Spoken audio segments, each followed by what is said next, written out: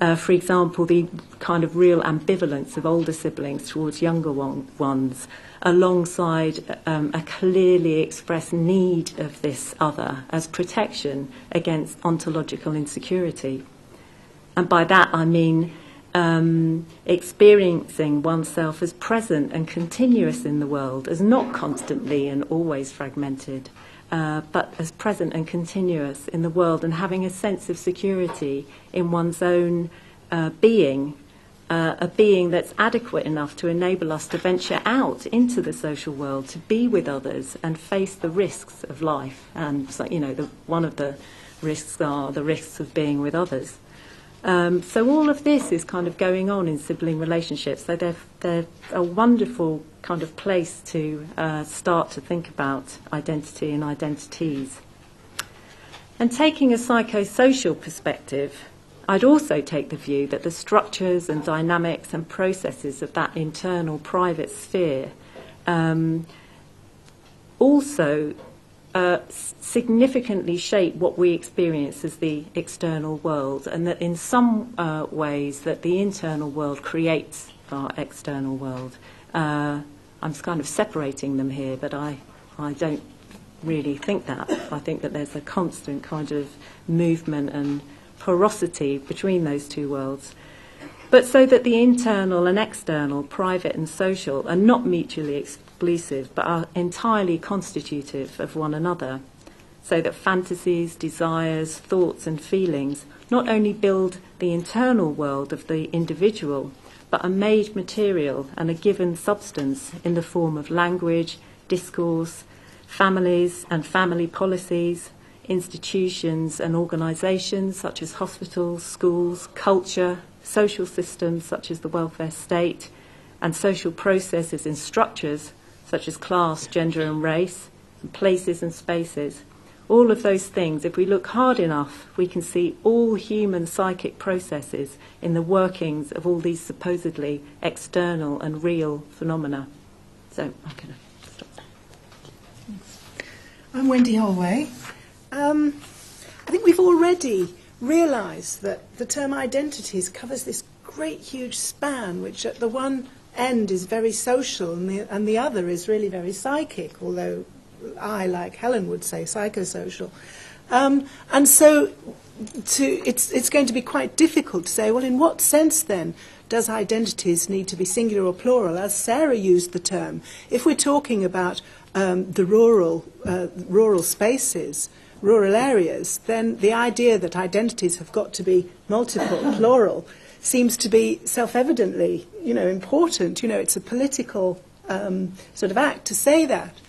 I'm talking about capacity to care in my book, and it's partly because I think identities, the dominant usage of it in social science is social identities. And when we use identities in the plural, we're partly saying social identities, whether it's out there at the societal level, like in rural spaces, many groups, or whether it's in the case of an individual where we are multiple and fragmented and so on, in the way that Anne was referring to when she introduced this.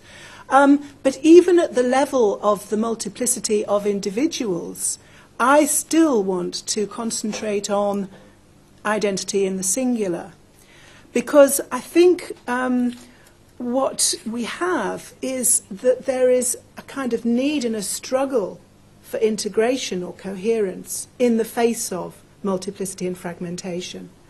I've addressed this question in the questions I've asked in the book, which is, in a way, how do we become capable of caring? That literature, the care literature, again, is very associated with the social conditions of care and the resources for care. And it doesn't often ask the question about the capacity to care. And I found myself having to go back to the early mother or primary carer-infant relationship to actually think about how people achieve the capacity to care. And I suppose, in a nutshell, you'd say that if people cannot imagine and identify with as another's state of mind, then their capacity to care will be compromised by that. And so it's about how that's achieved in the dynamics of identification among people and the relationality, specifically, often the unconscious intersubjectivity that flows between people. And so that's where I want to concentrate when I'm looking at the concept of identity, or indeed, as I often prefer to call it, subjectivity, precisely because that concept is just a little bit more removed from the idea of social identities to enable me to retain that psychosocial focus that I want to do to answer the question. But I think what I all the way through the book, I was, because of my commitment to going beyond a kind of unitary individual, I was very committed to the idea of understanding identity through the idea of unconscious intersubjectivity. So in that sense, we are many people inside of every one, and in that sense there's multiplicity.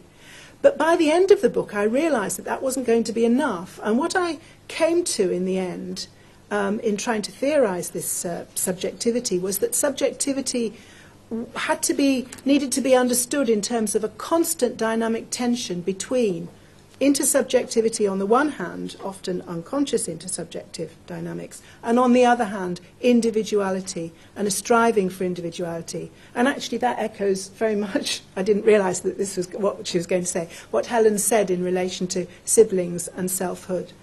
And so it came out for me that it was a both and, but that those kind of desires and needs for subjectivity were in constant tension with each other and were differently articulated in different relationships and different settings. But I do want to hang on to the idea of identity in the singular in order to be able to ask questions about the struggle which we have lifelong for a certain amount of integration in our life. And I think the pat use of identities in the plural when it refers to people, individual people, can actually lose that issue. I'm Jane Ribbons-McCarthy, and I've been writing about young people's experiences of loss and bereavement in conjunction with other writers as well, notably Julie Jessup and Sue Sharp. The book's based on a wide-ranging literature review which was funded by the Joseph Rowntree Foundation, and also some new in-depth case studies which were drawn from some longitudinal qualitative studies based on the lives of young people generally, but in these cases talking about a range of bereavement experiences. So the book addresses a topic that's not usually thought of in identity terms. It brings together two disparate sets of issues, on the one hand bereavement and on the other hand young people. Now both these areas may be theorised as psychosocial transitions which have the potential to be disruptive. So their conjunction may be regarded in some senses as constituting a double jeopardy, an anxious topic to be looking at. They are thus both, of course, personal and social experiences that also relate to key features of social structures and inequalities.